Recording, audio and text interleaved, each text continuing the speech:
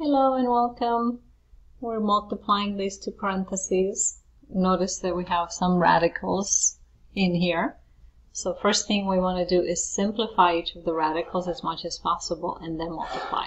So let's just do it aside. We have square root of negative 12.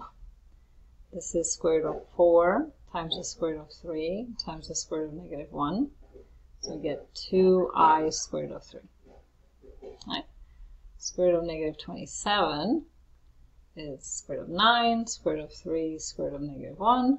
So this is 3i square root of 3. Okay, so let's rewrite this. We have 3 minus 2i square root of 3, 5 plus 3i square root of 3. So we're going to FOIL. We have 3 times 5 is 15. 3 times 3i square root of 3 is 9i square root of 3. This one is going to be negative 10i square root of 3. And this one, we have negative 2 times 3 is minus 6. I times I is I squared. And square root of 3 times square root of 3 is square root of 9.